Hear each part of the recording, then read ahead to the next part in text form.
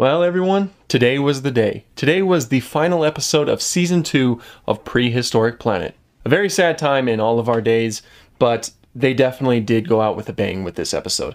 This episode was fantastic. It had a lot of elements that are there to enjoy, a lot of great moments in general, some pretty good stories, and overall I think ended the show on a high note. I'm going to talk about things a little bit out of order here. Of course, I'm going to save the best for last, which I'm sure you could probably guess what that's going to be.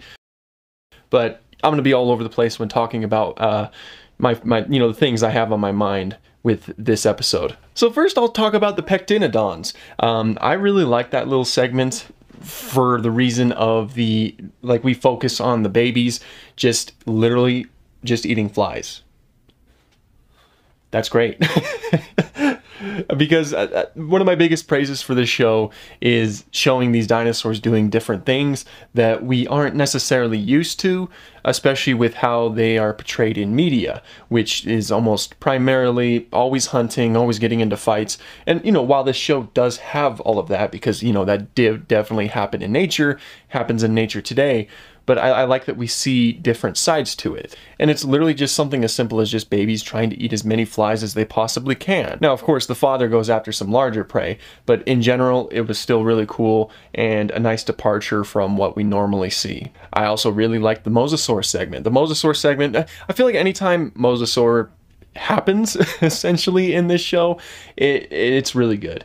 In this one, we see it hunting a group of ammonites and just trying to take out as many as it can before they swim on by, and it was really fun. It was a cool little moment, a situation that we also don't see too frequently, but I believe we do have evidence for for this type of situation happening, so to actually see it happen was of course a really cool moment. And another side note, they actually gave the Mosasaur a flicking tongue, like a lizard.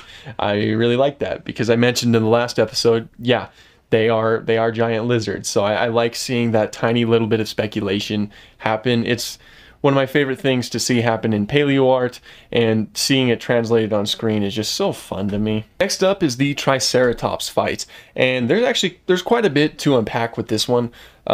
So Triceratops definitely fight like this. There's evidence for it in the fossil record, and in after the episode science show, that's what they focus on. They focus on what the entire function of the Triceratops frill is.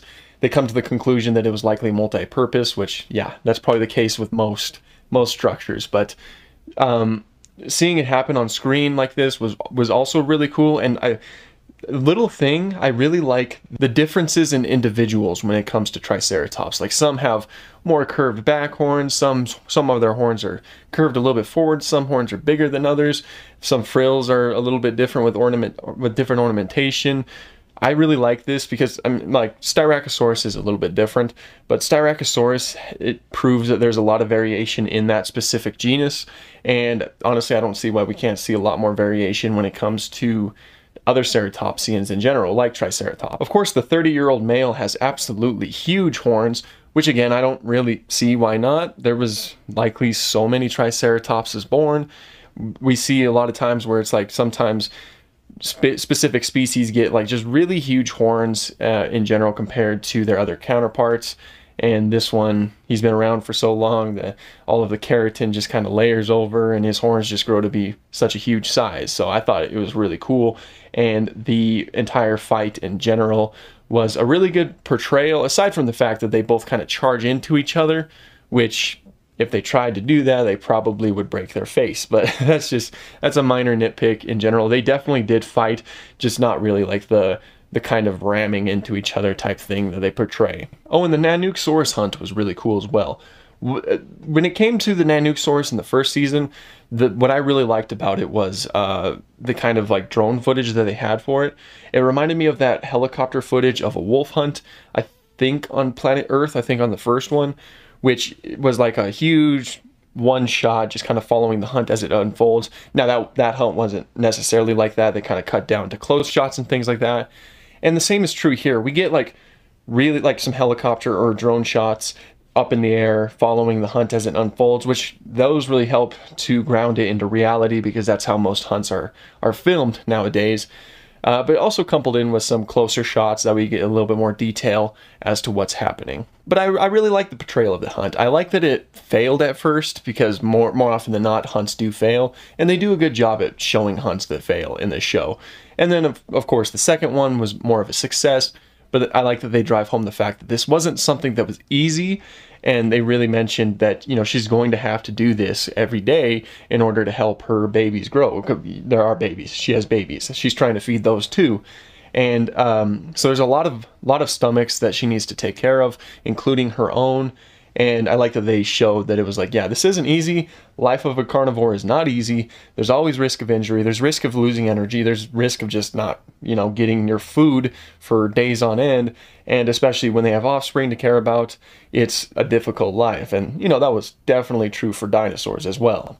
And finally, we have the highlight of this episode. I think the portion that everybody was looking the most forward to, including myself, the Quetzalcoatlus versus Tyrannosaurus. Now, I wasn't really looking forward to it because it would be like another really cool dinosaur fight, but mainly because Asdarchid pterosaurs never really get the spotlight when it comes to really documentaries. I mean, we got like semi-antagonists in Jurassic World Dominion, but for the most part in documentaries, they're portrayed as any other pterosaur. They get scared away at any given moment. Let me be clear. Quetzalcoatlus was a very big Asdarchid. It came up to giraffe size.